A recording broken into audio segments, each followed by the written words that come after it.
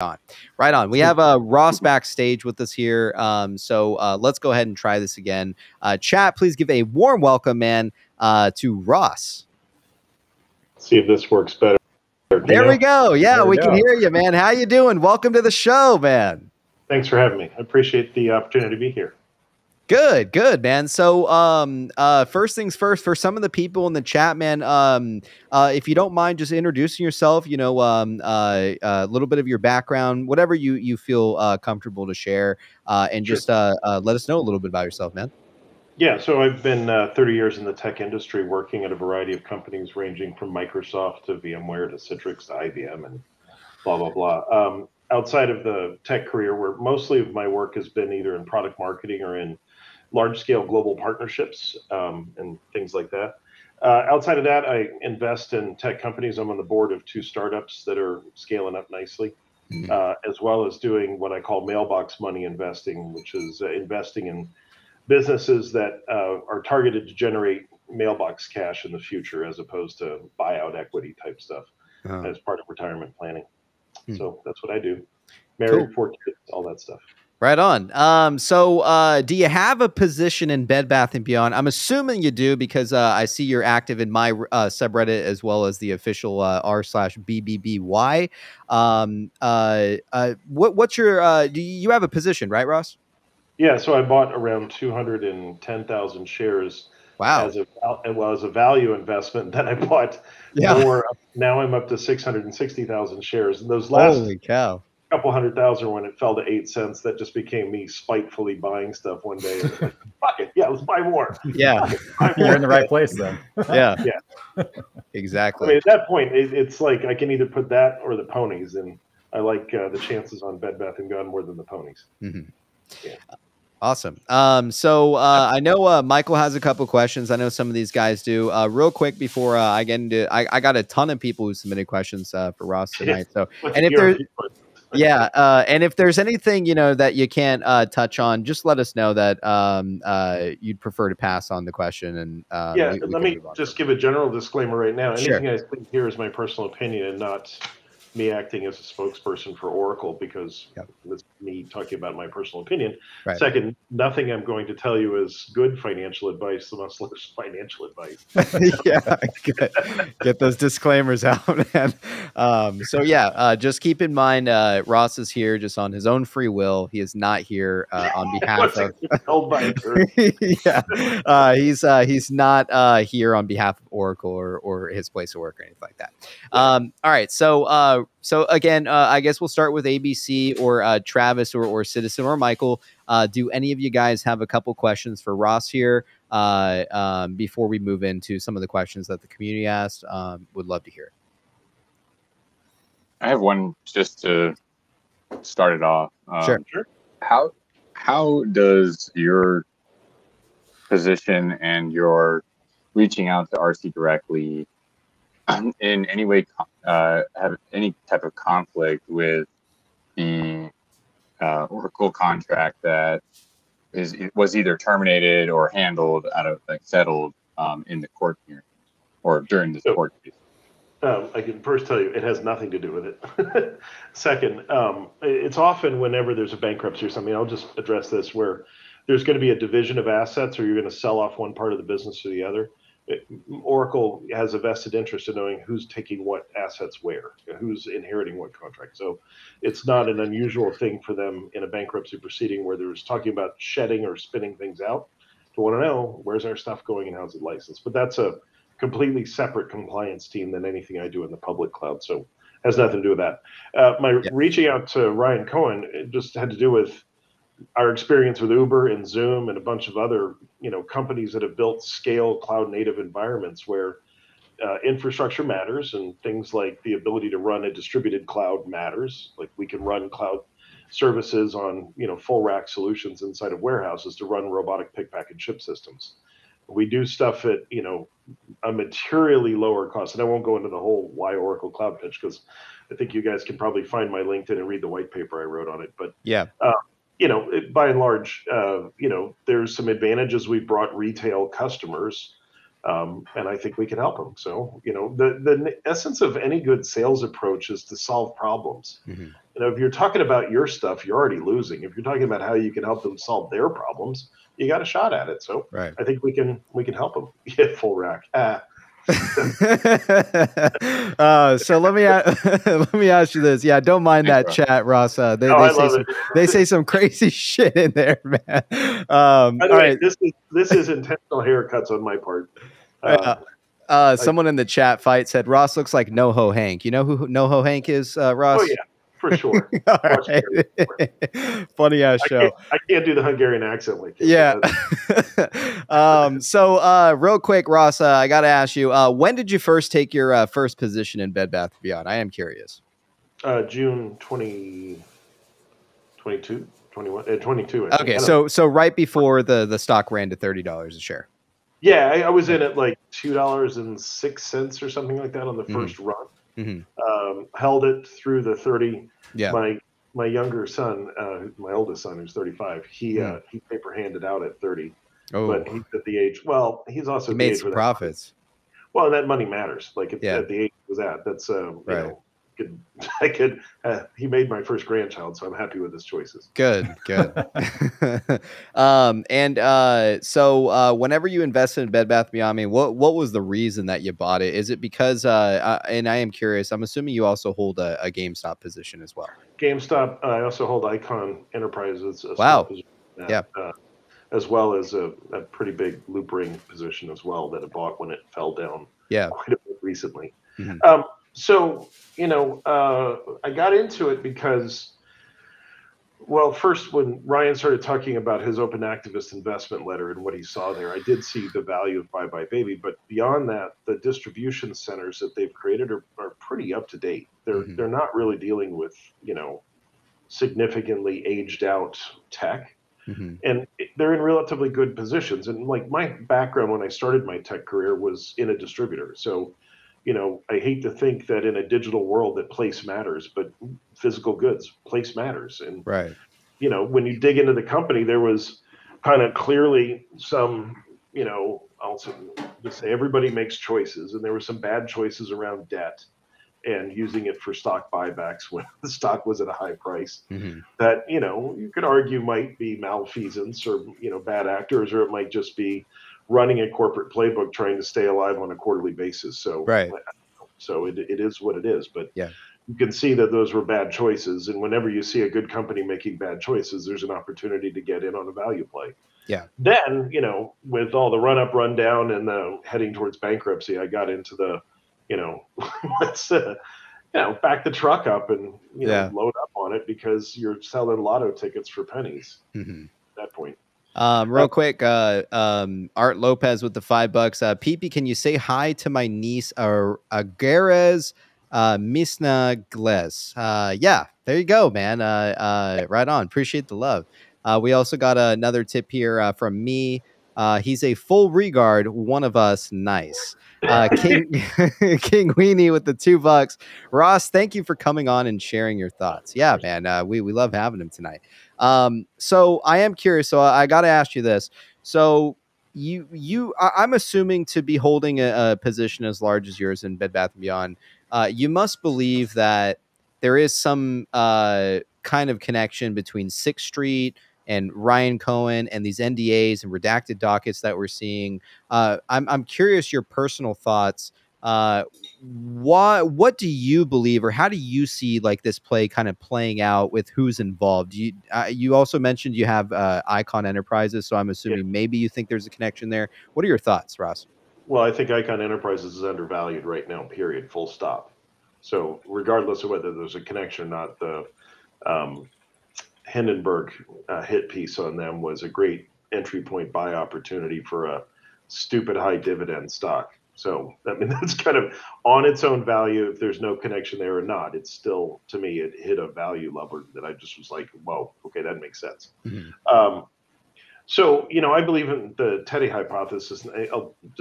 This is going to be a bit of a rant here, but I live in Seattle. So I'm surrounded by Amazonians and Microsofties and Googly type people and Oracle type people and all sorts of folks involved in the cloud business. And there's an undercurrent of, Amazon was an innovative company from a distribution and goods standpoint, 15 years ago or 20 years ago, but it has kind of gone down a brutal efficiency path as opposed to a customer delight path. And if you back up and look and say, what's the end of, these sorts of paths for race to the bottom on efficiency, you see Target going after Walmart with a better brand loyalty, similar prices. They're not terribly priced differently, but the feel of a Target when it first came out 20 years ago compared to the feel of a Walmart was totally different. Yeah. And so there's a little bit of an aspect of this of the market is highly ready for more curated and cultivated experiences and something that follows more into brand life cycle of a customer as opposed to transactions. When you look at Chewy, that's, pet life cycles are, depending on whether you're looking at anything from mayflies to tortoises, anywhere from a couple of hours to 120 years, but typically 12 to 15 years for most household pets and stuff. That's an appropriate life cycle to build a lifetime customer value and to be maniacal about that experience from first day the puppy comes home to condolences at the end. Babies are no different. And the whole life cycle of being a grandparent right now, I'm telling you, is like hit a nerve inside of me of I want to create great experiences with her, not just I got to find a bargain crib, right? I do think there's also GameStop holds a place in people's hearts. I was an 80s kid, I was born in 67. So I'm 13 in 1980 when the Atari, starts taking off and all that stuff. And when Babbage's became GameStop, I was right there the entire time. So a lot of childhood memories, going and buying the Nintendo 64 for my son and then buying games for him. Back in the early 2000s. That was good times. Memory experience of camping out to get and hope you get something better than Wave Race, right? Yeah. No, I agree 100%. So that's kind of the thing where you have these brands that carry high loyalty, but you've got an e-commerce experience that's devoid of those moments. And I think there's a notion about how do you bring electronic scale and to bring efficiency to an e-commerce and all the modern data science stuff that you can do with really understanding, delighting customers and whatnot. So when I look at kind of the hypothesis behind what could really take on an Amazon, it would have to be a multi-brand experience that has a mix of brick and mortar as well as web. The brick and mortar has to have efficient distribution models, which I think Bed Bath & Beyond has. I think GameStop didn't. Yeah. I think when you look at the net operating losses and some of the structures inside of how to financially make this work, it makes sense, So for me, there's a macroeconomic thing of, is the market ready for a competitor to take on Amazon and actually win? I think, following the Jack Trout's 22 laws of immutable laws of marketing, every market becomes a two-horse race. All right, who's Amazon's competitor? Walmart.com? No. Like, nobody has any brand loyalty to Walmart. Sorry, with deference to folks in the South that I grew up around. Right. There might be some people that have deep loyalty in Bentonville and stuff, but I don't think the average consumer feels a deep connection to Walmart. So what's going to be the emotional brand that causes people to think differently about e-commerce? Well, Chewy did it. So could you do that with like a bunch of other things? Possibly. So that's kind of the thesis. Then I look at, stuff like Estrella, where they've built a blockchain ledger already for tracking equities. And the fact that Bed Bath & Beyond gives them access to Equinity as a DRS agent as opposed to Computershare, which is not only stuck in Melbourne, Australia, they're stuck in the 1980s. Yeah. That notion of there being better tech to be able to drive what could be a tokenized ERC20 stock offering and it having a non-broker model, that to me gets way out onto the what's possible, but the parts are there. Which could be done. I mean, isn't that done for private companies only? I was reading about Estrella, and I was wondering how that would interface with a public company or a DPO company at that point. We've already got the capability of having crypto assets inside of most brokers now. So the question becomes, can you build a ledger that actually can fuel those crypto assets?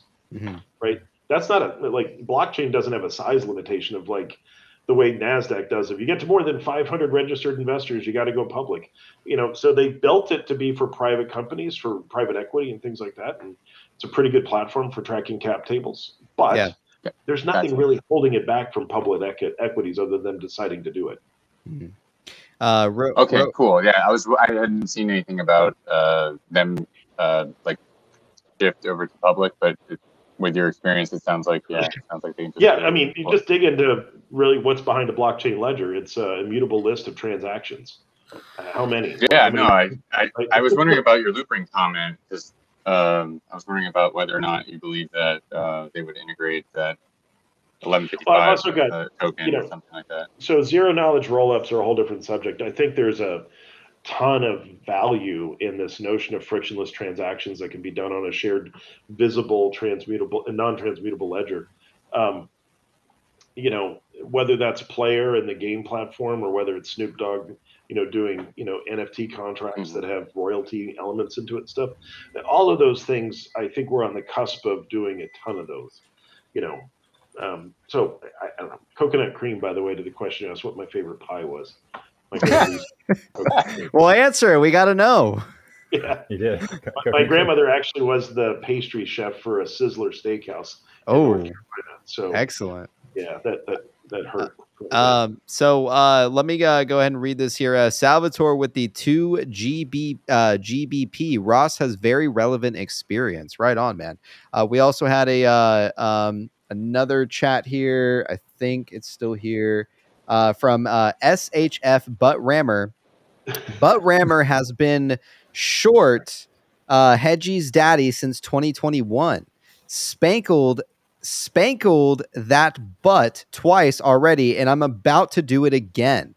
Give me those tendies moons soon. Appreciate the love, man. We got a 25 knock from Elling. Ross definitely fucks. He's got 4 kids to prove it. All right, right on, man.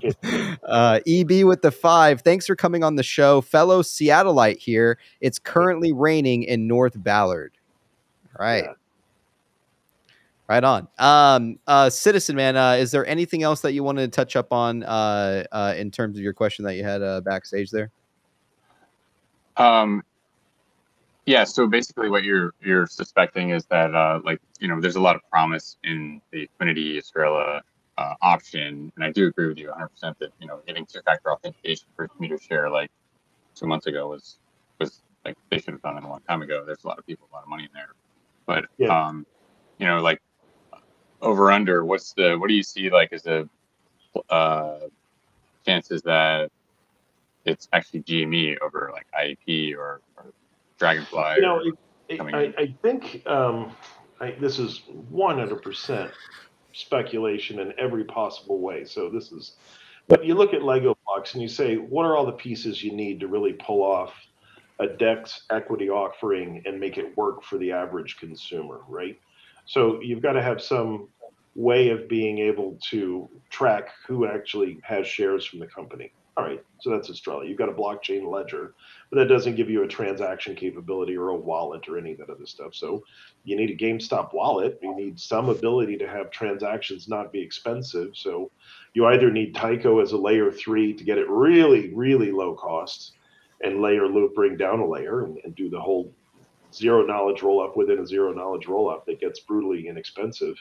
And then you need some sex to dex, how do you get to a wallet that's held by Fidelity so you can hand it to this person and their broker can tell them, yes, you own Bed Bath & Beyond and it's here. The really interesting part for me is where do you do national bid ask and how does it follow more of a coin model as opposed to a security model? Because if you eliminate the margin on bid ask and it goes straight to, hey, here is the gas fee for doing this transaction and the bid ask is the same price, do you start really getting out of SEC jurisdiction and into you own a currency called fill in the blank, Teddy, GameStop, or whatever. Now, who would do it first? I don't care. It's just a matter of time before someone does it because, if you look across, every single one of the meme stocks, there's a recurrent theme of we don't know how many shares there really are. Okay, well, this is what tech is designed to do, is to solve problems that we can't solve in regulatory ways, you solve in technical ways. Why do we have vaults? Because the laws that said don't steal money didn't work. So we built tech. Why are we building decentralized finance? Because the laws that said here's the regulations for centralized finance didn't work. Mm-hmm. So tech fills those vacuums so fast. It's not a question of if, it's when. Yeah. So we had a question from a user, Projectus94, And I think this is one that you responded to. And he said, why is he bullish on RC and the baby thesis, which we got into a little bit with what you were explaining. But this user did say, does other people in his industry understand what is going to play out? I've always wondered this, as he is top in the industry, and I'm sure he also discusses investment with a lot of people he is connected to. How would you like to answer that? And your response was, let's talk live about it. But largely, there is a collective belief in systems at work at all levels, despite evidence. So why don't you build up a little bit of what that means? Well, I mean, I'll just say people in executive roles have a tendency to be really deep on a narrow set of things, and just like everyone else in every other way. I mean, I know I'm friends with a lot of folks who've been very successful, and let me tell you, they struggle with getting ribs right on the grill, and they struggle with, how do I figure out how to match these pants and these shirts together? I mean, just because you're really deep in one area doesn't mean it goes to everything. So this notion of, hey, I'm really smart at building, DevOps management software doesn't necessarily translate to, I can see fiduciary crimes happening everywhere like Batman of the SEC, right? Yeah. It doesn't necessarily translate. So then you have to look and say, what's the mode of operation a lot of these folks have? Well, it's pretty straightforward, which is, I'm trying to excel in a narrow area where I know the rules. And if you're going to tell me the rules aren't working, I have to just look and say whether the things I'm doing within those rules are working. And otherwise, I'm not going to question it a lot. So, the belief in systems is real of, this is how things work. And if you start going to them and say, oh, by the way, do you know what happening with short hedge funds and what they're doing with rehypothecation and what's happening with, synthetic stocks that are traded in offshore swaps? And they look at you like you're Charlie Day on It's Always Sunny in Philadelphia. So you have to choose what conversations you want to have. Right on. So real quick, Doha with the $2 tip, not your typical suit. Respect, Ross. All right, right on. Well, they did say dress for the job you want. Mine's retired boat captain. There you go. Art with the $5. PP, can you say hi to my kid, Chupa mis huevos? Right on. I have no idea what that means, man. You just said suck my balls. Yes. Damn, you named your kid that, man. Art, what the fuck, man? All right, cool. ABC, did you have a question maybe for Ross here, or don't worry about skip Travis there, or Michael? If not, it's all good. I have a couple other ones that I want to ask, but just want to leave it open for you guys too. Yeah, very one-dimensional, Ross. Appreciate you being on the show. I guess with your speculation in terms of Teddy and where RC is going and his GM play, and then the idea of loopering and everything like that, with where you stand, and again keeping Oracle aside because you're here on personal time, what, if I understand correctly, really one of the competitive advantages of Oracle is that they intertwine the financial aspect within their programming and such. Would you say that you, as a competitor to maybe some of the others out there in the same industry, are better suited to get us onto this digital and blockchain and move us ahead in that era? Yeah, well, and I'll just touch on this at a high level, which is ERP. There was a question that was in the sub earlier about Microsoft ERP Dynamics versus Oracle. Yes. Let me just try to characterize something this way that will help people understand. When you look at an enterprise resource planning app, one of the ways to measure it is table complexity, like how many relational tables are in this application. So if you look at something like QuickBooks, there's like 1,000 tables in it. When you look at something like NetSuite or Dynamics, you're in the 60 to 100,000 tables. And a table is something like, warehouse locations or customer numbers or whatever you want.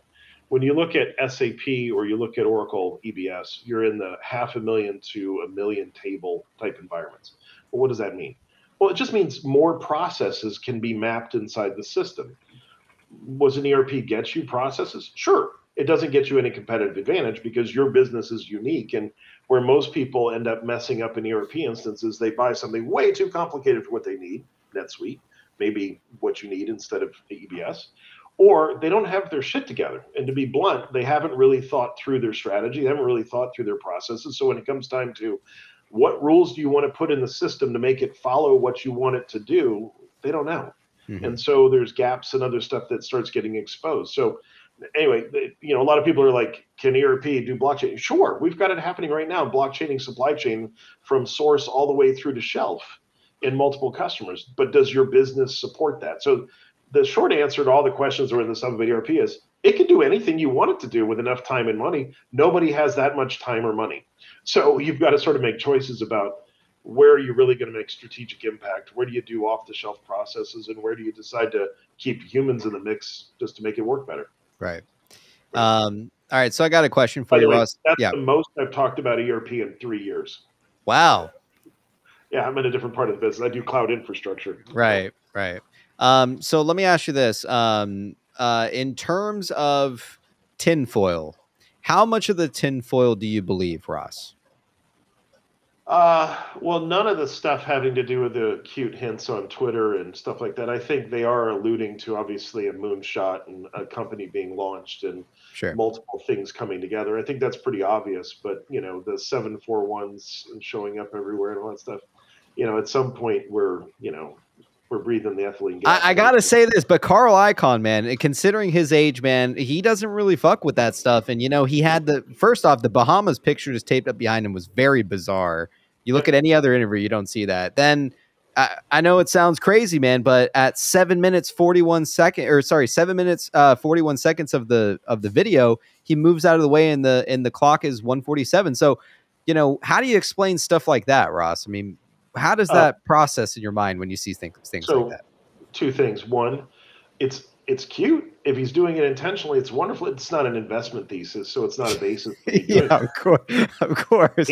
Right? But what do you think about it? But hold on, it's also a little bit of the Bay of Fundy effect. Uh-huh. If you look that up psychologically, the Bay of Fundy effect is like, when's the last time someone talked to you about the Bay of Fundy? I don't even know what that is. It's in Nova Scotia. It's in northern Canada. It's got a big tidal swing and stuff like that. Now, the reality is sometime in the next 2 weeks, you're going to see the Bay of Fundy or something related to it somewhere because you've been primed for it. You're looking for it. So as a result, we've been primed for 147 or 741 or 471 or whatever combination it is. As a result, we end up seeing it everywhere. You can go down the Jim Carrey 23 movie at this point if you go too far with it. But to me, it's not an investment thesis. We've all been primed. But why is it there, man? Like honestly, how's the timing there? Is like what I'm so confused about. You've been primed to notice it.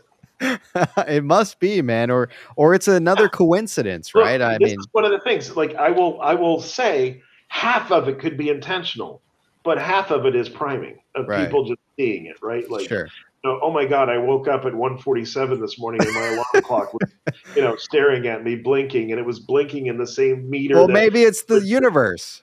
Yeah, it could be, or it could be. A powerful, universe that we live in. But I am curious in terms of when I say like the tinfoil, obviously that yes is the tinfoil, but more of so like the speculation that Carl Icahn is the one behind 6th Street and Ryan Cohen being listed throughout the dockets. I mean, do you feel like that's a strong enough thesis to have maybe some connections? I mean, and again, Carol Flatten is a part of the board as well. That's your connection with Carl through Xerox. I mean, there's a lot of connecting dots here, but I'm just curious your opinion on that. Well, I mean, you could go back to theyrule.net or any of these other sites and see how interconnected boards are. So I wouldn't put too much stake in there. They all definitely know each other. But that said, do I believe Carl Icahn is at a swan song of his career, gearing up to absolutely destroy hedge funds that have been in his backside since the 80s?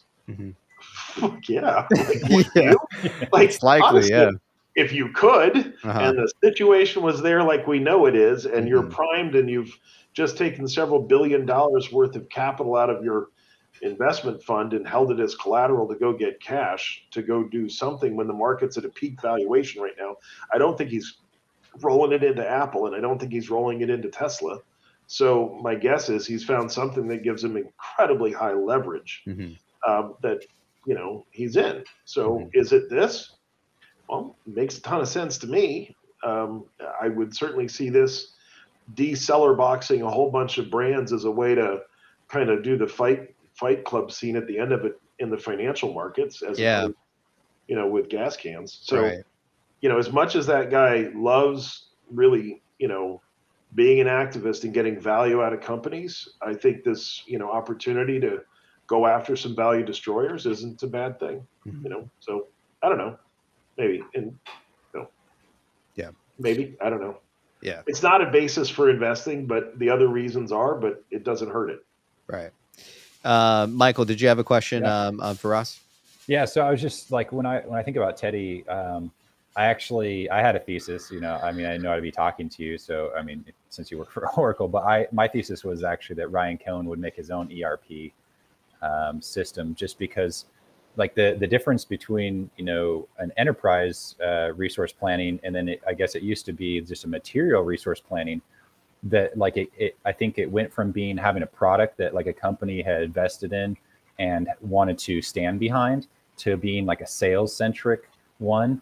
And like you can sell a product before you've even made it, and you can you end up like kind of trapping in people like my grandpa, who was like, before he passed away, was so medicated up, like with his heart meds and all these things, that like, he was the best customer. And I'm sure any ERP system would say, oh, he's like a high priority like customer, because he'll just buy whatever. And so I think that Ryan Cohen's, like, instead of being sales centric, it was more of a customer delight centric. Yeah. And so it would make sense to have to make a whole new product. Yeah, I really encourage you to really embrace this notion of how many tables are we talking about here. And what I mean by that is, all that table density means is how many functions do you have. So a given massive ERP system like, ours or SAP's or anybody else's, you're going to look at that and go, well, it's a general ledger, it's an accounts payable, it's an accounts receivable, it's a supply chain management, it's warehouse management, it's customer management, it's marketing campaign managers, it's all these things, and on and on and on. And the question becomes, which ones of those do you not need off the shelf that you need to do something that creates value for your business different than anyone else? Well, okay.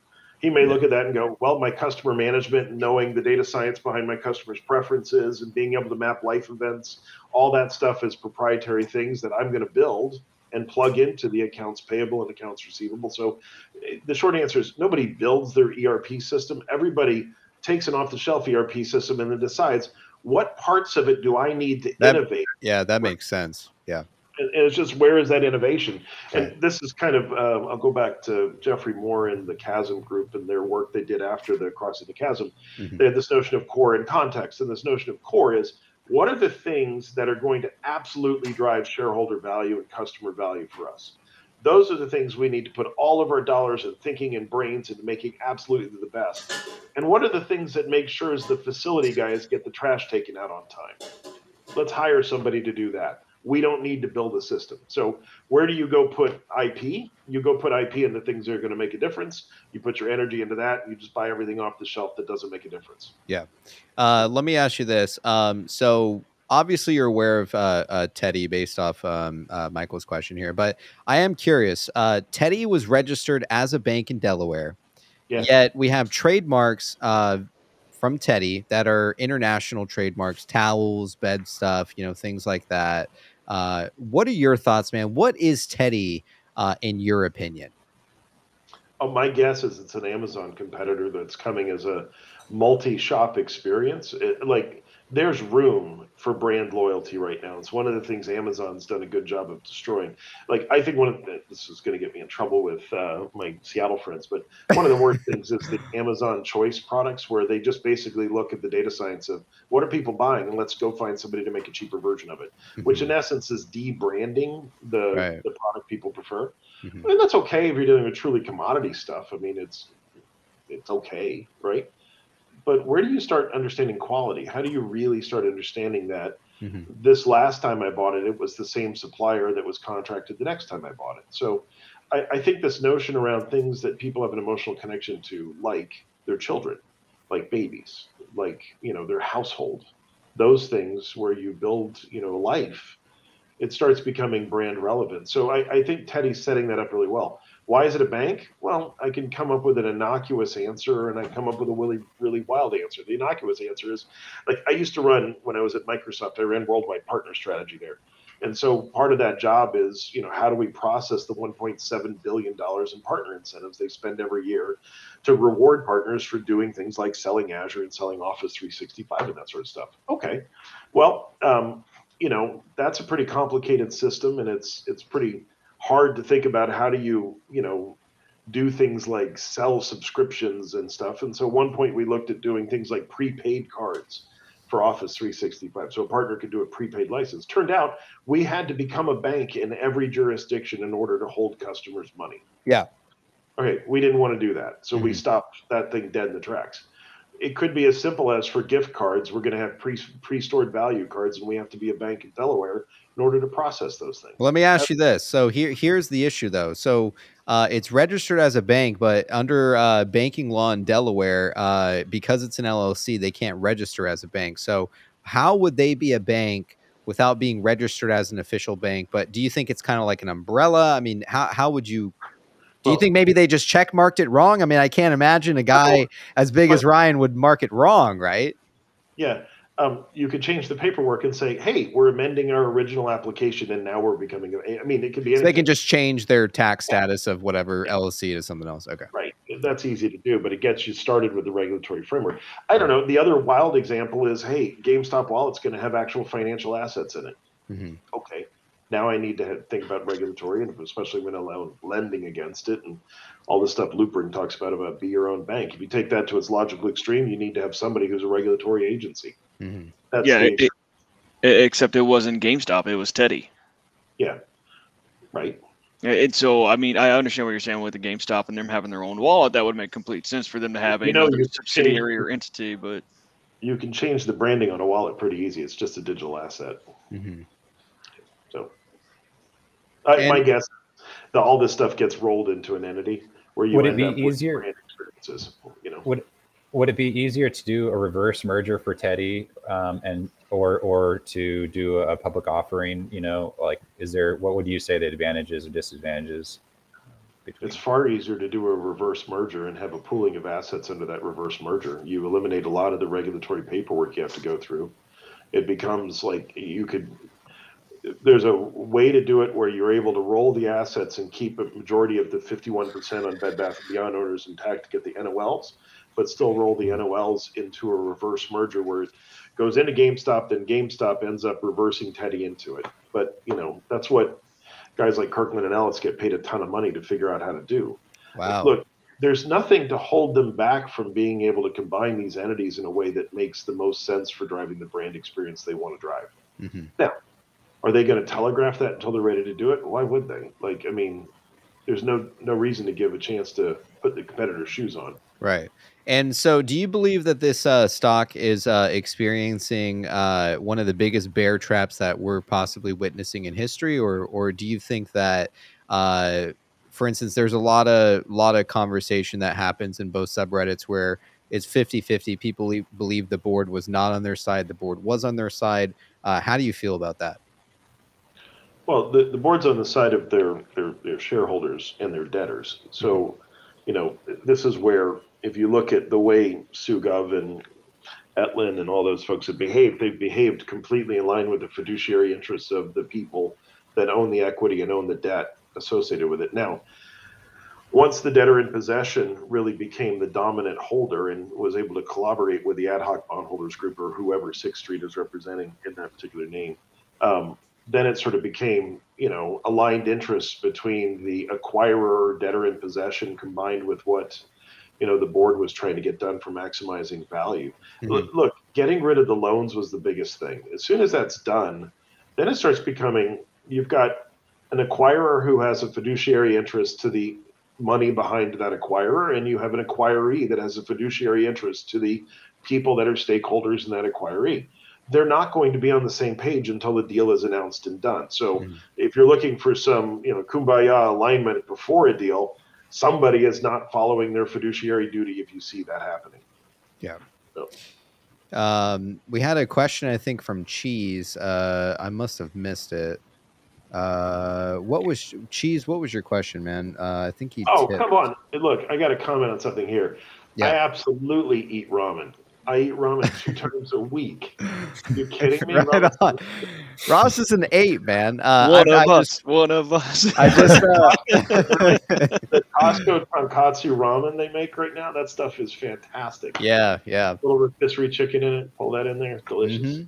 We actually found the cheese's question here. It was actually a $2 tip. My apologies, cheese. He says, "What's your price target on the stock, or maybe price stock ballpark? No price Why? stock. Okay, all right. Why? I guess everyone's always curious. They ask it all the time to random people too. You know, price target. I mean, let me ask you this. This is a better question. What do you personally think, in your mind, what the value of the stock is worth? I mean, what do you feel? That's irrelevant. It's irrelevant to a short squeeze. So what do I think it's worth? I think the entire company right now is worth somewhere between. Well, it really depends, and I got to be careful in this one because it depends on how it emerges as a brand. If it emerges as an e-commerce first brand, it's Molly bar the door. It's going to start at 10 billion and go up from there. If it's a store brick and mortar driven brand and they're still figuring out e-commerce and they haven't figured out how to roll stuff together to make it a one-stop shop, then sub $1 billion, which is more than the same. But I don't think anybody's buying it to keep doing what Bed Bath & Beyond was doing. Well, I thought that they'd have basically flagship stores to show off the items, but it would mainly be e-commerce and through look, this has been, if you study like the trends that go on in retail, there's a startup called Digital Brands that was exploiting this, which was you had these companies that are digital only experiences, like clothing brands like D&M and Denim and a couple others that were out there, and they really needed to get brick and mortar stores, so they've started building locations that have 5 or 6 different online brands as stores you could go and see the quality. Now, does it have every size and stuff? No, of course not. It's there for you to see the quality of the merchandise, see how it's put together, to see it's not made by, workers that's going to fall apart in 2 minutes. It's a quality thing. Then you go get it sized online, you buy it, and you do the whole experience. So this blending of, what did my wife used to call it, bricks and clicks. How do I take the e-commerce play and put it together with, retail? So you're driving an experiential sensory brand experience in retail, and you're driving an efficiency and convenience play in e-commerce. They go down that path, done. Yeah. I'm not. The biggest fear of me buying an online crib is it's going to collapse in the middle of the night and kill my granddaughter. All right, I actually want to go shake the crib. I want to know this thing's solid, right? Yeah. I can't do that with Amazon. That's the same way with my sister had a child recently too, and she was the same way. She was very adamant on actually seeing the crib and interacting with it before purchasing it. Real quick, 101 Nas with the 5 NZD at PP Show. Please ask Ross his length and girth ratio. And then we had a $2 tip for Mo Money. Length to girth ratio is infinite when squeezes. The cheese with the $2 tip. He said squeeze. I'm okay with that answer. Thanks. Oh my God. Yeah. They're wild. They're wild. Fucking nuts. So no no reason to answer that one. So I had a question. So I caught a lot of flack for saying that the overstock deal. Never shake a baby. I'm just going to do ECO. Never shake a baby. No. Amen. That the overstock deal was more of a partnership because Bed Bath & Beyond worked with like Blue Yonder and didn't, it wasn't really profitable for them to just be, because Blue Yonder didn't really have any skin in the game. They were just kind of getting paid no matter what. Yeah. And so how would a partnership, or if you believe that, between Overstock and Bed Bath work? I have no idea. I mean, fundamentally, I don't know that Overstock. I mean, I can see. Again, this is pulling out of the air, okay? Yeah. But I can see, because Overstock, one of the things they have is a really strong China supply chain. They are, in many cases, where goods get diverted when it doesn't have a wholesale home. And that's kind of been their business model is, hey, we shipped it to the US and the order got canceled and it doesn't make a lot of sense for us to ship it back. Or this is goods that we need to take off store shelves because a new version's coming, so we need to dump them. So for the low end of just convenience stuff and the ability to have a sort of high volume, high margin relative to cost of acquisition retail supply chain, it's not a bad way to get rid of merchandise that you want to get out of your system. Right. And every retailer, I don't care whether it's, video game chairs or towels or whatever, eventually you want to rotate inventory and make shelf space. So yeah, I can see that connection, but yeah.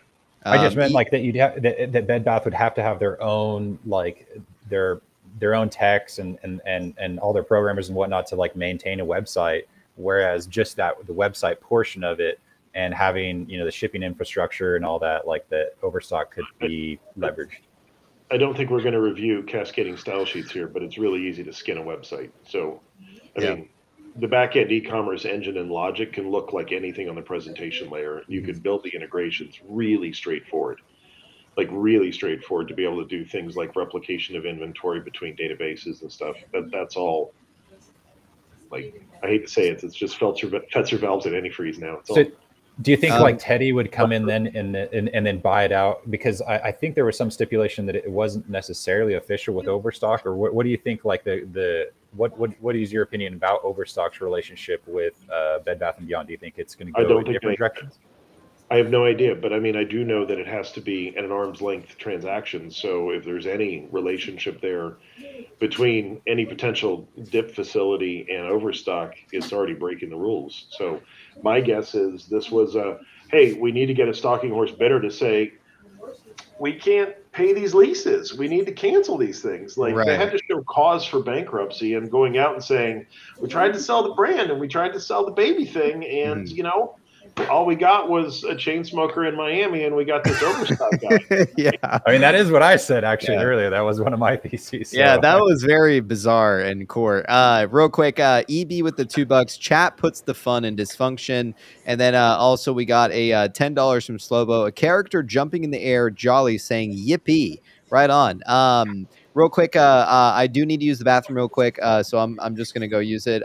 Just want to say we did hit a new PP Show record, man. 962 viewers, man. Wow. Holy cow. It's dropped off a bit, but wow, that's fucking nuts, man. Give me a moment. I'll be right back. You guys just keep Ross entertained until I get back. Because building on the question of like, do other execs know? Go use the question. Do your thing. But building on the comment about do other execs know this? I do have to tell you, since I wrote that on Twitter, a ton of folks from the industry that I know in all levels. I'm talking, DevOps people, folks in partner alliance roles, folks at other companies who other side of the table in deals we've been on and stuff, have all written me and been like, yeah, I'm in it too. Yeah. No, we've been in it since the beginning. No, we're all in.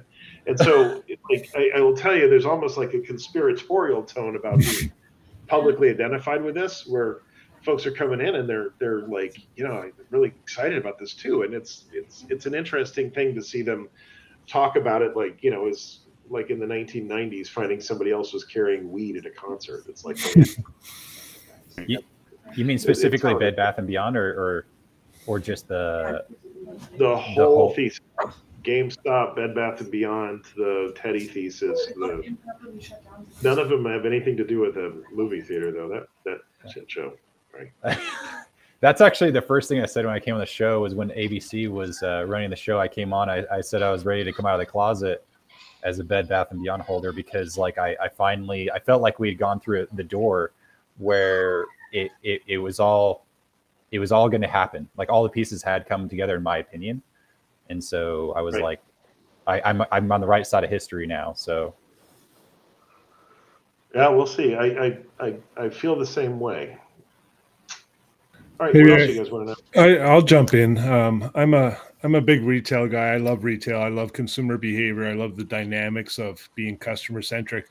You touched earlier about you don't want to offend too many of your friends or Amazon relationships, I guess. What do you think?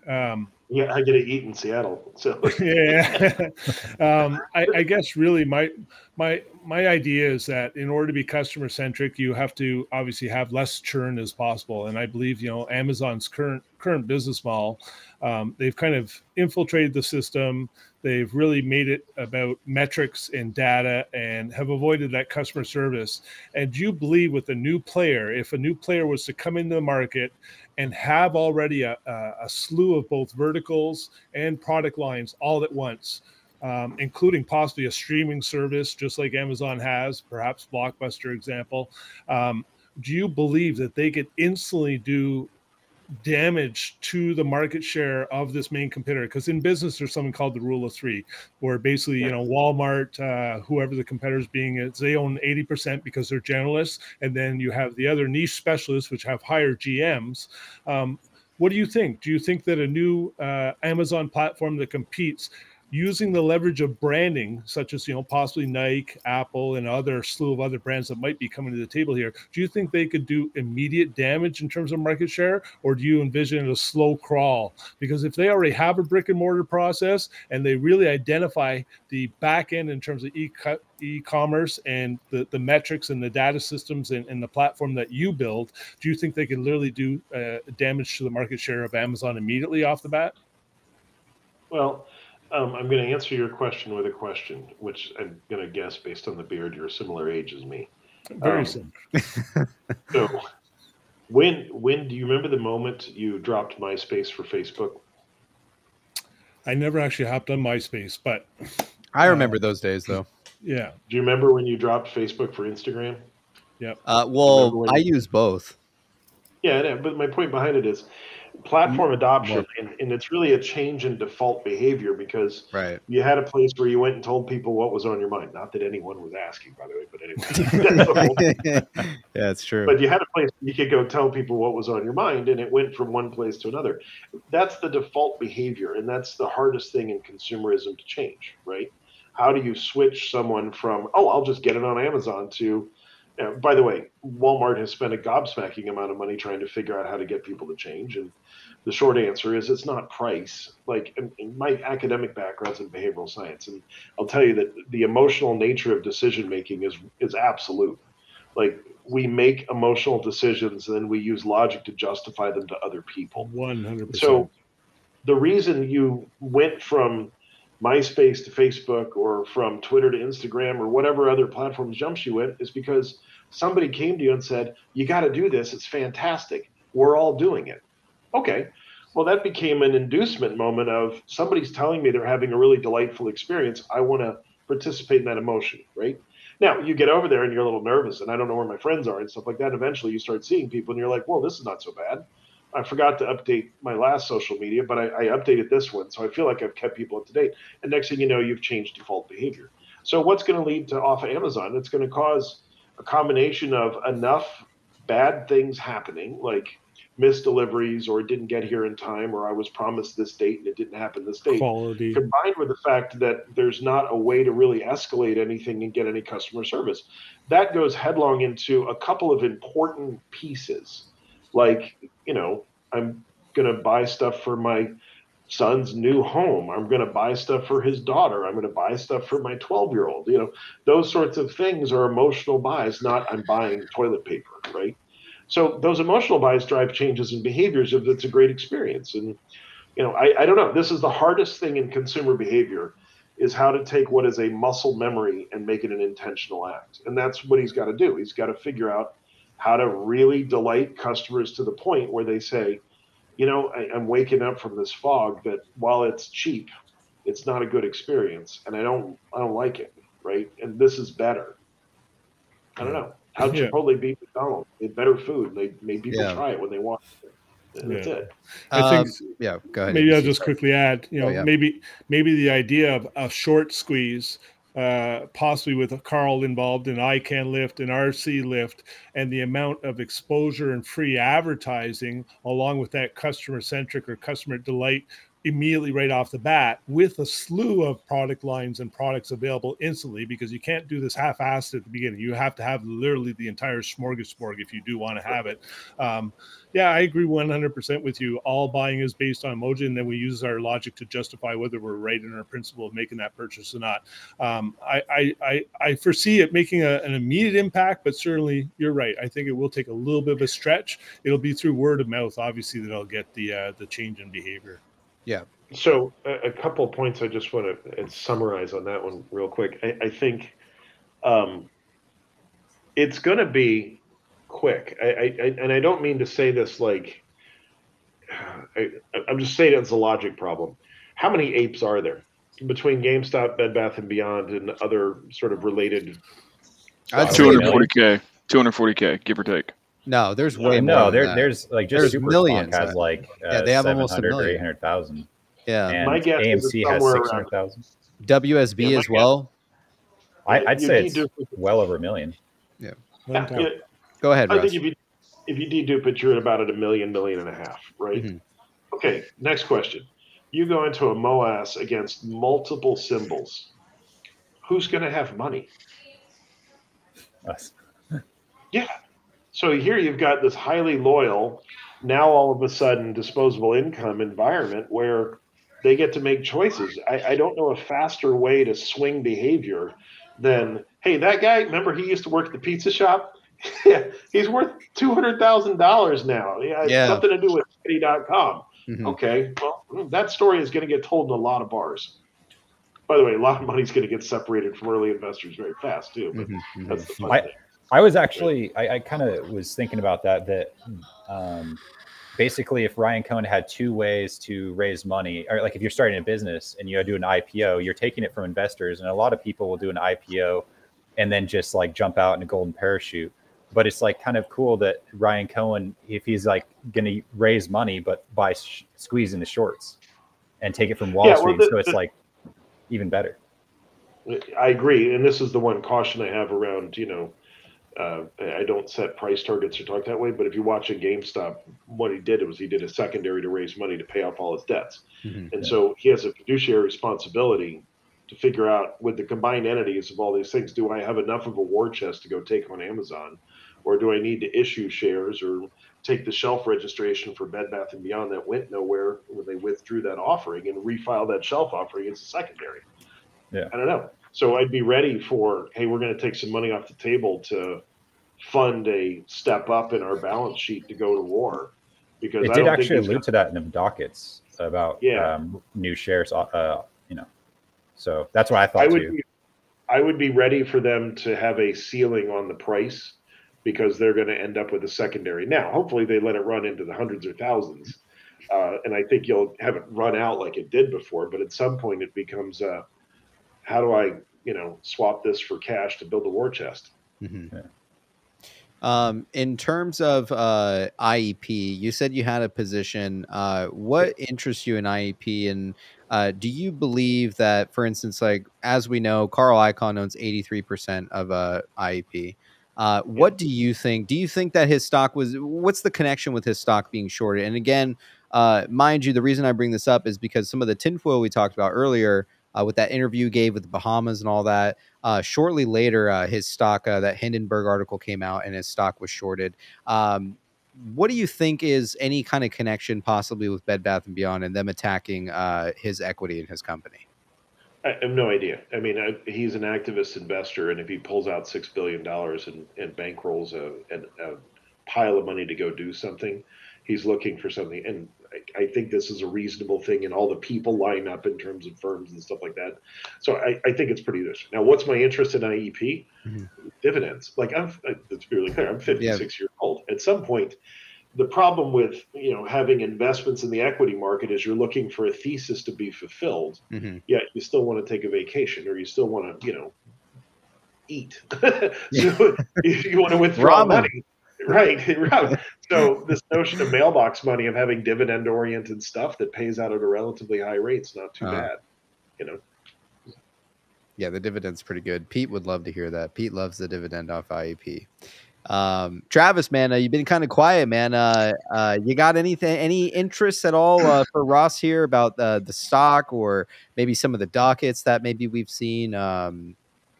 I mean, not on the dockets. And Ross, sorry I cut you off earlier when I was mentioning that you were talking about GME and Teddy kind of getting them intertwined. So apologize for the interruption there. And no, normally when it comes to me being in meetings or talking with C-suite, I normally try to stay quiet because I normally walk out of those with a lot more work to do. But in this case, it's a lot more fun and entertaining, and I'm enjoying a lot of your insight. I'm sitting there going, "Oh yeah, I didn't think about that," or I didn't think about that. So, thanks for joining. But if I did have any questions, it would be on the whole Tyco Layer 3, Loop Ring, and everything else. I know Loop Ring used to have kind of a digital exchange for swapping coins and crypto and everything else. And now that they've expanded, they have this Layer 2. Now they have Tyco Layer 3. You kind of have that DEX that's been built and kind of have very, very great opportunity for their company. And I noticed you said that you were invested in Loopring as well. Yeah. I have some loops as well. But what are your thoughts and thesis on them becoming a future, not centralized, I guess, a core for the whole DEX market? So let's just start with the tech, because that's the basis of the investment for me.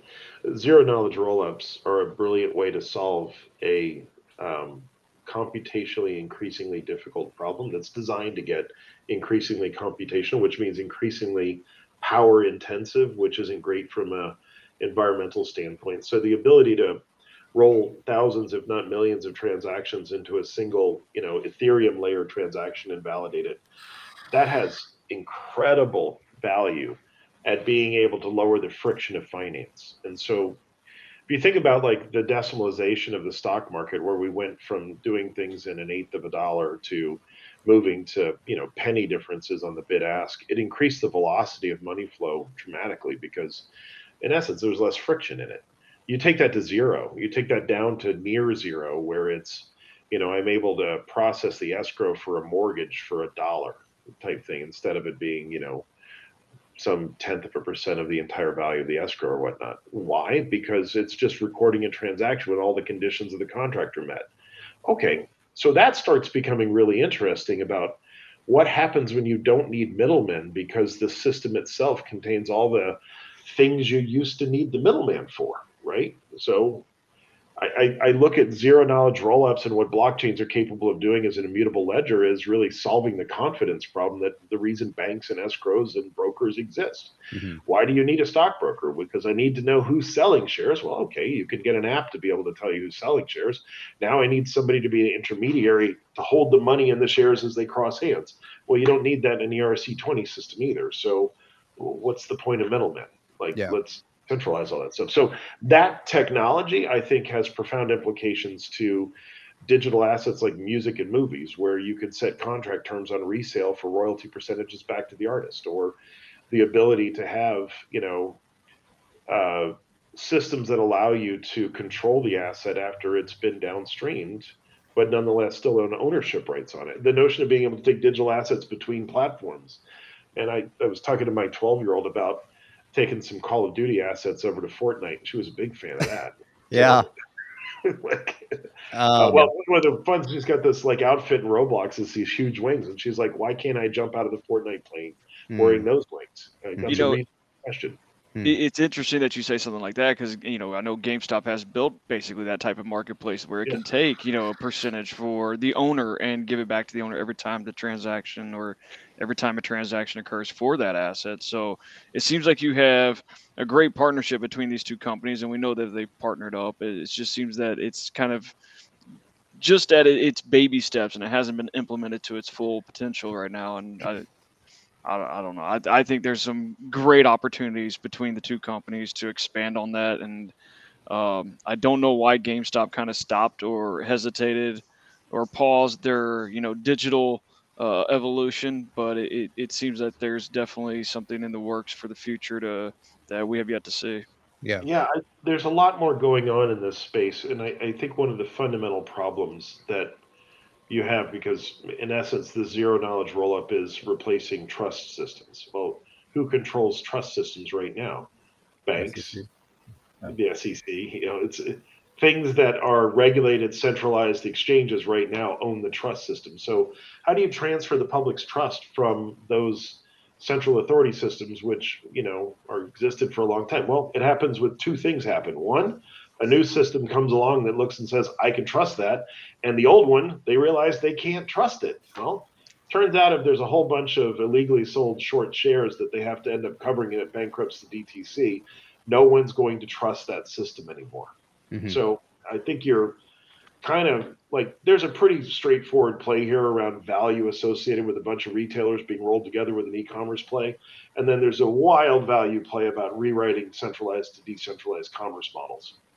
Yeah. So, real quick, let me just read this off here. EB with the $5, Fleetwood Mac and cheese slap shills on Stockwitz. Right on, man. We also have 2 questions that I just want to ask Ross real quick, and then Michael, you can take over. Okay. We have a question from Low B with the $10 tip. Low B says, thanks for coming on, Ross. You said on Reddit that you have all or nearly all your Bed Bath DRS.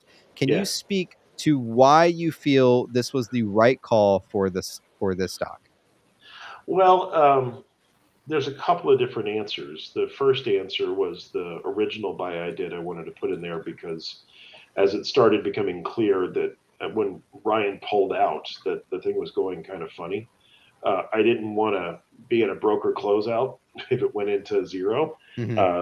So part of it was to be on the docket list and, show up as a shareholder and all the other stuff. And then, to be honest with you, the stuff I bought at 8 cents where I sort of loaded up on it, there might have been Suburban involved when I DRS that, where I was just wow.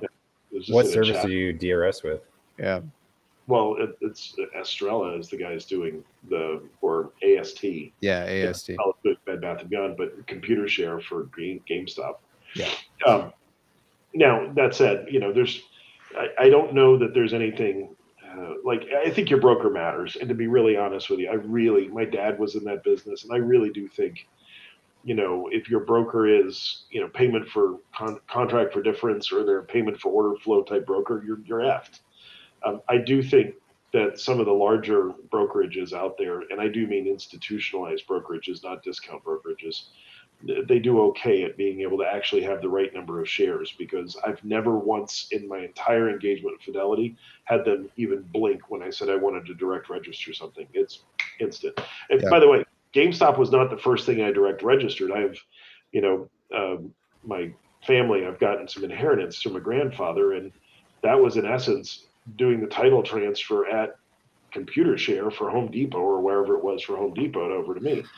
So this is not a new thing of you should own your own shares. If you're going to buy and hold for the long term and you're going to be a shareholder and not a trader, right? It's not unusual. And I'll tell you that my dad was a stockbroker. My grandfather was an investor. They get direct registration on most of their holdings that they held for decades. Mm-hmm. So we had another question here, and real quick, Fleetwood Mac and Cheese with the 279 Canadian. Appreciate the love, Ben. Fight asks, PP, can you ask him, in his opinion, where in the timeline of an acquisition, which is what we're all speculating about, does he personally think we are at right now? Somewhere between 84 years and tomorrow. Yeah. Dude, one of us. I agree, man. It's been a long time for sure, but I can only assume that if it's taken this long, that we're potentially dealing with a very, very large deal. And like you said, you're speculating that Teddy is the Amazon competitor itself. So it would be safe to say something as large as this doesn't really get finished very quickly. It takes time. I could be really clear. I've worked in corporate America long enough and had to work with corporate counsels to create program documents and legal agreements, stuff like that. Yeah. There was zero chance somebody walked into a lawyer's office and said, I need you to write the terms of service for a children's book publishing company, and it's going to have all this stuff in it. And that person didn't look at them and go, the fuck are you talking about? Yeah, all right. So it's safe to say something obviously is going on. It's just, as at this moment, it's non-public information. You guys just try to imagine the characters from The Office as corporate executives. Yeah. Now, just imagine playing back any of these scenarios of, we need to hire these data scientists and these behavioral programmers for a children's book company or a game distribution company. Right. None of the hires make any sense for what they're publicly stated as doing. None of the terms of service make any sense. Look at their tech stack and the things that look at built with and the stuff that they're using. It's for if they're not building an Amazon competitor, they're building the most overbuilt e-commerce site I've ever seen in my life. Yeah, I mean, it must be, right? Because again, there's so much speculation between Ryan Cohen comes in, or first he writes the letter to the board. He comes on, he buys his stake. He sees the cash flows. He sees what's going on within the company. He's an insider at this point. Then he files additional trademarks for Teddy. Then he sells his shares 4 days later, and the stock proceeds to tank. So something here is and it doesn't make sense because again, his standstill ended March of this year, right? Yeah. So again, he's been there with the company, working with the company side by side, and he's listed in dockets. You know, it's hard to imagine that people actually believe that Ryan Cohen is not at all invested in this stock or planning to do something. Yeah. But they also did buybacks, nuts, which man. put him over the 10%. So that's also might have been their way of trying to block him. I don't know who on the board wanted to block him, but they did buybacks when they had no reason to, which was what made him have to file. So one of the things that you begin to learn about boards is they're full of well-intentioned people who, when they see a hostile activist investor, their reaction typically isn't, oh, goody, they're here to help, right? The reaction is somebody is going to force a change on us that we're not exactly aligned with. So I don't know that I would ascribe malevolence to incompetence often. And I think to a certain extent, there's a reasonable response from the board, from an activist investor, of wanting to try to trigger a protection or a poison pill just to buy yourself breathing room to say, well, let's figure out what we should do about this as opposed to having it happen to us. That's human nature, right? So I don't know if that's, as much of malevolence. I think the stock buyback and taking debt on to do that was, I mean, if that's not malfeasance, that's just complete incompetence. But that's one shareholder's point of view. Yeah. Mo Money with the $2. PP check subreddit Bed Bath voting documents are up. Really? We make it look easy with the $2 Canadian says we love you, Ross. Right on. Hey, so Ross, if most of my shares are actually on Robinhood, am I screwed? I'm not a financial advisor. I have no way of telling you that. I mean, what you can do is DTCC, like what would that even look like? You can transfer them to Fidelity. Yeah, I don't know. I don't use Robinhood. Thank you for but like you said, if it really went to like just if it was like the biggest short squeeze that's happened, you said the DTCC could break. Well, you got to think about who insures who, right? So every broker out there is backed by a bank, and they trade on a collateral basis with those banks. And I feel like I'm reading the Big Short movie to you. So the bank is who you basically get lending through to be able to finance and collateralize your trades. That bank is borrowing and lending money with the shares that are held at the DTC as collateral, and they're trading with the Fed, and they're trading Federal Home Loan Bank loans and commercial-backed mortgages and doing reverse repo to manage cash and stuff like that. Well, at the end of the day, if a stock-based loan goes belly up, the person who has to provide the shares, like what I mean by belly up is, I can't afford to buy back the shares that have now gone to $1,000. I got no money. They pull their pockets out and the moth flies out. Well, it's now up to the DTC to tax their member accounts to buy it back. So at some point it becomes, you need to get more money than exists. Okay, well, what happens to the DTC at that point? Well, it becomes dissolved. It gets owned by the Fed. The Fed owns everything at the end. And then the Fed, they would just come through and actually compensate, or? Look, let's be clear. If we get to that point, we're going to be lucky to not have, clubs and bonfires outside. Well, that's what I'm thinking. I just rioting everywhere. Just I kind of compare it to like the Great Depression, and it was like you had everything being bought on credit. And then it's like, oh, well, the gold wasn't actually backing, the market was just a, smoke. Fugazi. Yeah, they're almost there. Now let's just substitute gold with commercial-backed mortgage securities and look at every major city that currently is sitting in Class A office space at 40% unoccupied. And all the collateral that's backing all these leveraged trades right now are those commercial-backed loans that are worthless. Yeah. Right. So that I'm just like kind of worried. Like I'm like thinking like, well, what really, like, you said clubs and axes. Like, I mean, I don't know, like it would kind of devolve, because it's like, hey, who like the whole system that we trusted put us in this position where everyone was just. Let me get everybody off of the edge here for a second and just tell you, like, human nature is not what you see in the movies. I mean, if you've ever, I grew up in South Florida. If you've been through a hurricane, you realize pretty quickly, most people are trying to help their neighbors out. Most people are trying to figure out how to make things work. So there's a basic notion in society, which is for it to really fall down that level, you have to have a basic breakdown in humanity. I don't see that coming for us in the U.S. That's just me.